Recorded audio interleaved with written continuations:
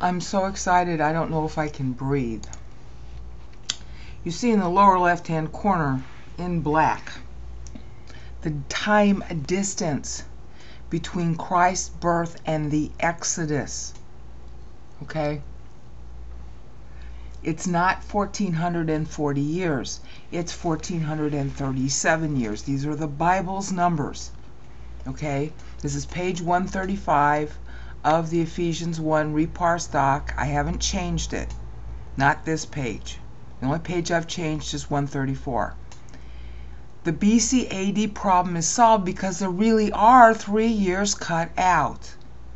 And I'm guessing that Dionysius, when he came up with our BC AD dates, noticed what he thought was an anomaly, kind of gave up and just chopped 3 years off Augustus' reign in order to make it align with the Bible. Okay, and that's why Paul's numbers do align with the Roman dates.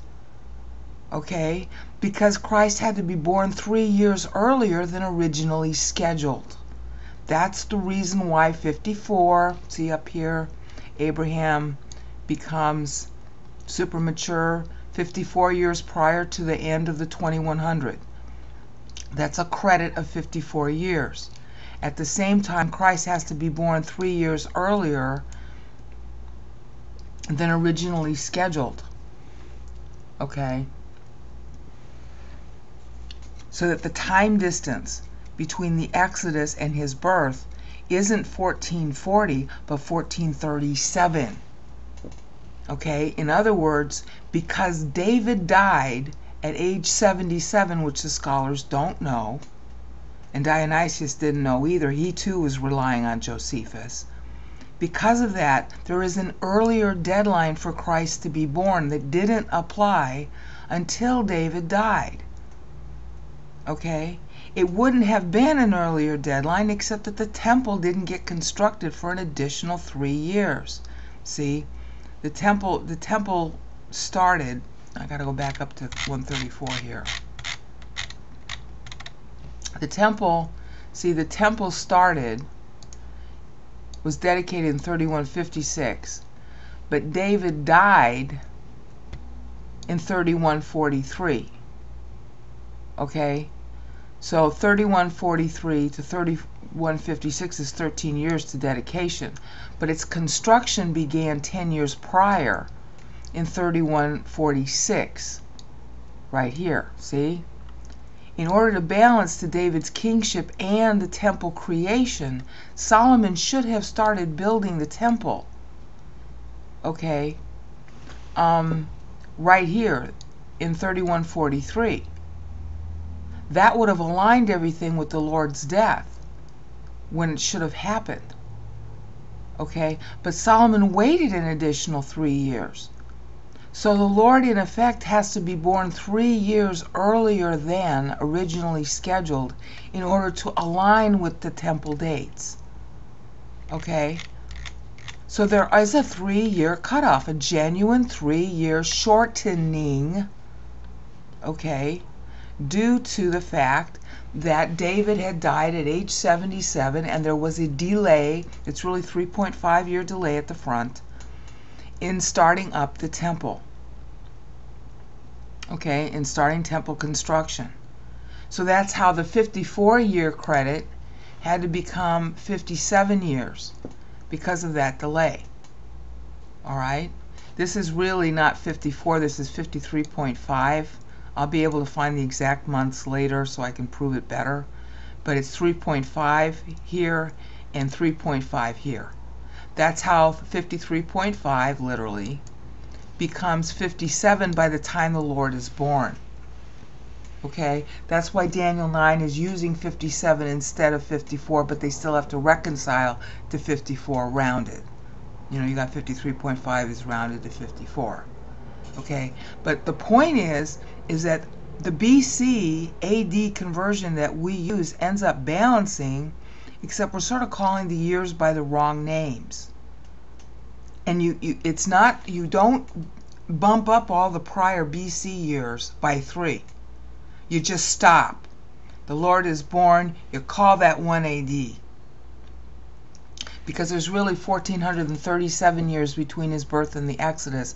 But when Moses was writing, the Exodus, the difference between the flood and the Exodus is really 1050 years. Okay, so here's the flood, here's the Exodus. Okay, Moses is writing 40 years later. Okay, when he writes Psalm 90, he's writing 40 years later. So all those numbers are still accurate. In other words, the Exodus really occurred in what we call 1440 BC. But there aren't 1440 years between Christ's birth and the Exodus, because Christ had to be born literally 3 years earlier. Okay? So you just have to cut it off and just say, okay, 1 AD is this, and the anomaly is real. It's real, because he had to be born 3 years earlier. In other words, the time, this is why people are having trouble with the numbers. The time distance between the Exodus and the flood is 10 years. Moses is writing 40 years later, Psalm 90. He date lines it, so I know when he wrote it. He wrote it in 1400 BC, what we call 1400 BC. So when we say Christ is born at the end of 4 BC, that's it. That's the only way you can have a contiguous timeline, is you have to say he's born in 4 BC. But the reason is different. The reason is that the Bible is showing that due to the temple, okay, starting 3 years after David dies, okay, the temple starts, it's dedicated 90 years after, but in 1 Kings 6:1 it tells you that it started when David was 80, 3 years later. Okay, since the temple is starting 3 years later, but David had died 3 years earlier, Christ's birth date relative to David's death, in order to have the same 40-year period of rule that David was allotted, then Christ has to be born 3 years prior to. Okay, so it really is an anomaly. There really is, as it were, 3 years cut out of time. The time is shortened. And for our purposes, because the way we want to do our dates, we have to say, well, it's 1400 BC and, you know, all that kind of nonsense. Now, what that ends up meaning is that for your AD dates, it's almost like, well, it's smartest just to call it 4 BC still, like we're used to doing. All right?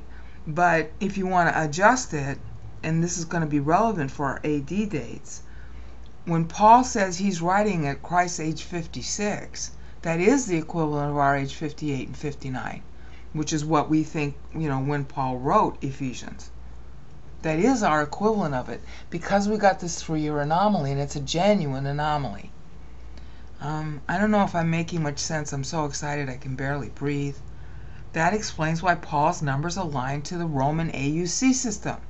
And the Roman AUC system also has a similar problem with 3 padded years in there.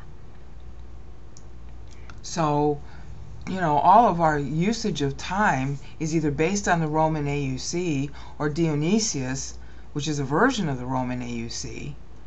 And it looks like Dionysius just flat cut out 3 years from Augustus because he didn't know what else to do, and he wanted to align it to Bible, which, as it turns out, isn't really a bad idea.